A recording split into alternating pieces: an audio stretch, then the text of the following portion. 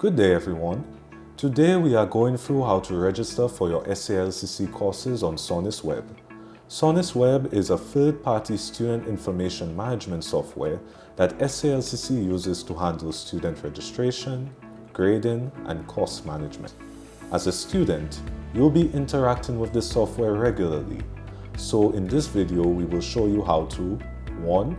Register for your courses, 2. Check your class schedule, and 3. View your grades. So let's get started. Firstly, to access the SONIS portal, you can either enter this link directly into your web browser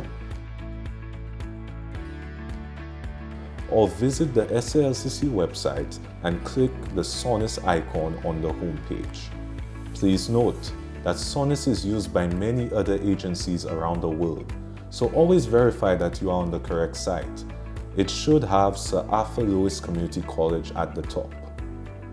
To log in as a student, hover over the Login tab and select Student. It should take you to this window. Enter your SALCC student ID and password. For new students, this information would be in your acceptance letter, so check the email address that you provided to the college. If you have trouble accessing your login info, please contact our Student Services Unit at studentservices@salcc.edu.lc. Once you've entered your credentials, click Login. Please note, if this is your first time logging in, the system may prompt you to reset your password. Simply create a new PIN, enter it a second time, and then click Change your PIN to update your password. Make sure you document this new password somewhere so you can find it easily in the future. If you are logging in for the first time, you should see the following screen. Head over to the side menu and click Bio. First, verify that your email address is an SALCC email address in the form of name@salcc.edu.lc as shown here. Please note, if the email address in this section is not an SALCC email address, please contact our Information Technology Services Unit by sending them an email at helpdesk@salcc.edu.lc. In that email, please include your name, student ID number, and date of birth. Once all the information in your bio appears accurate, head over again to the side menu and select Academics. Under the Academics tab, click Registration. When you click on Registration, the following screen will show up. If you scroll down, you will see a list of courses. These are the courses available for registration for the upcoming semester.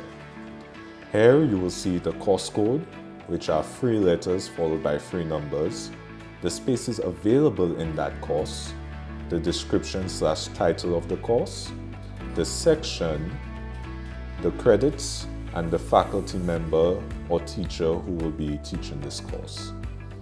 You will also find the days and times for the course, along with the campus the course is associated with, either our main campus, which is on the Mon, or our South campus. So the first course we see is an accounting course. The course code is ACC 113. The number of students that can fit into this course, or at least this course section, is 30. The full description of the course is Principles of Financial Accounting Level 1.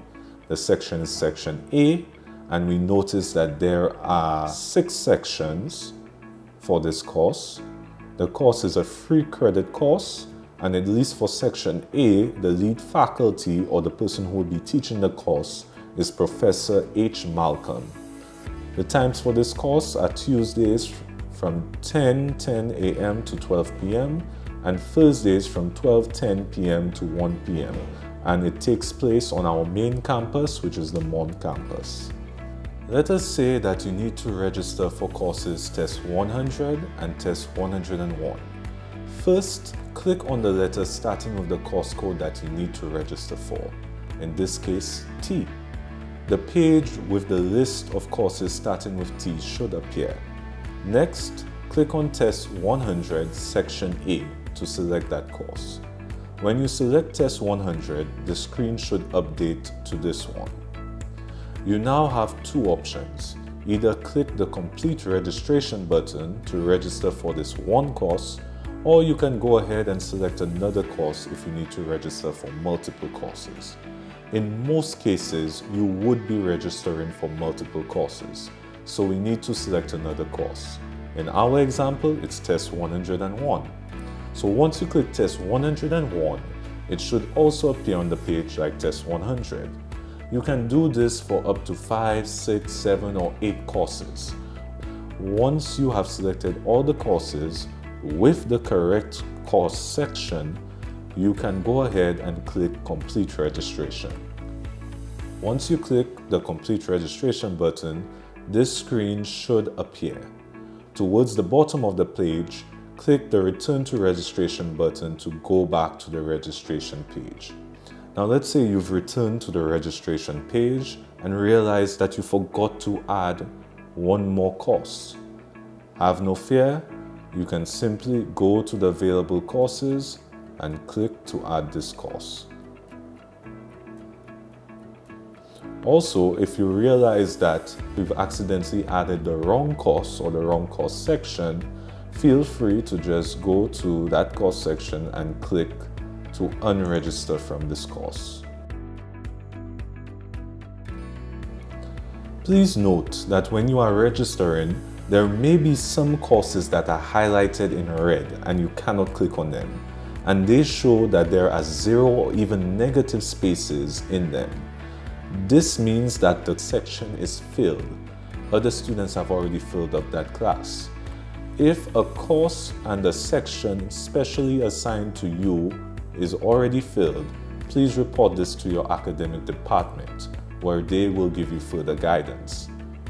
Another key point to note is that if you try to register for a course and a section that is not for your program, the system will prevent you from registering for that course. You will get a message like this.